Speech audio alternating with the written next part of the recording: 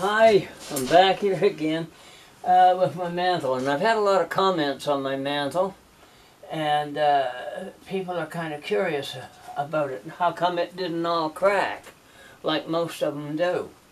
And even though the wood is probably 2 years old, set and drying, they will still crack and split. And in this particular case, I had a piece of curly maple, which this is, and it was kind of left over, kind of a reject. And I thought, what can I do with it?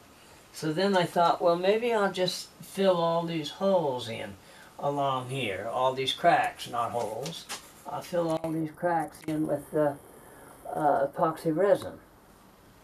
So that's exactly what I did. I filled all the holes in with epoxy resin along here, different places like that, and let it set up.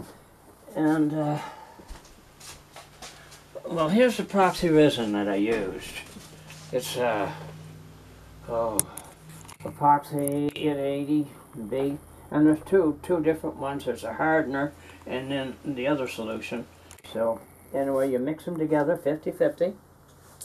And the directions tell you to mix it 2 to 5 minutes, and I mean you really do, because I tried the shortcut method once, and it didn't work. So you have to go by the directions. But anyway, you mix that resin up and you pour it all in these holes, let it set, sand it off, and amazingly, the mantle did not crack one bit.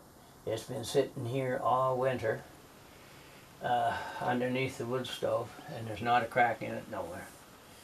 Beautiful piece of wood. So that's the answer to keeping your mantle from cracking. Keep it sealed all over.